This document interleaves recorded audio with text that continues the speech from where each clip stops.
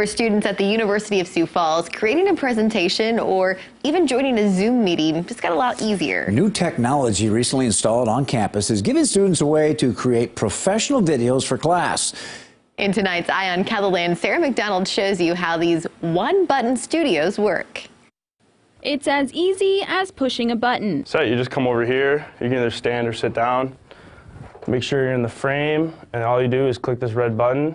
It says recording in 5, 4, 3, 2, 1. When it comes to college athletes being paid, it's awesome. You could sell shoes, you could sell all kinds of things to make money. And you're able to start recording your own speech or presentation. I'm really excited this year for the NFL playoffs. I think it's going to be a great time. I think them expanding it's going to make it a lot more entertaining. It's all thanks to this one-button studio. I applied for the grants to get the technology to make these studios, which are super easy to use, and you don't have to be a media student in order to make successful videos. This turns on the camera, the lights, and the microphone. 2 rooms in the university's library were transformed into these studios. One was a copy room, and this one used to be an office. The company, One Button Studio, comes in and puts in almost everything. They just put it up, they do all the wiring. It's professional grade lights and camera and microphones. Just plug it in right here. Freshmen Jerome Jackson and Tristan Hoppy have both used the new additions. I was in a fundamentals communications class, so I just came here for a speech, about a 2-minute speech, and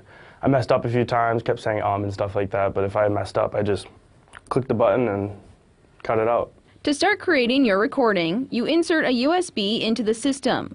Then you hit the record button on the floor. You hit the button and there's like a background that pops up and the lights pop up. And all you really do is just talk into it. You can hit the button and stop it, and then you can do it again, so you can kind of cut scenes out like in movies and stuff. It's actually really cool. You can take this plain background and put yourself anywhere, like in a classroom. It takes away the pressure of presenting live because you can mess up in here, you can cut that out, and you can just redo that scene, and you can break it up. And it makes it really organized and easy to do. It takes a lot of pressure off of the live presentation. Since installing the studios back in September, Sternberg says they've been popular. Last semester I had 140 students use them.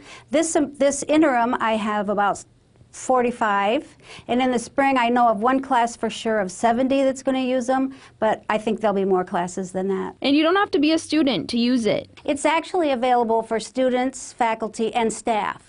So, for example, if you have an online class and you're the instructor, you can come in here and record maybe a little introduction to the class. Technology these students say are not only benefiting them in class, but even other parts of their academic careers. Scholarships even, if you have to make a video for that, you could come in here easily. It's super easy to reserve. I think I could use this to send videos out to people for a job someday, maybe, online classes.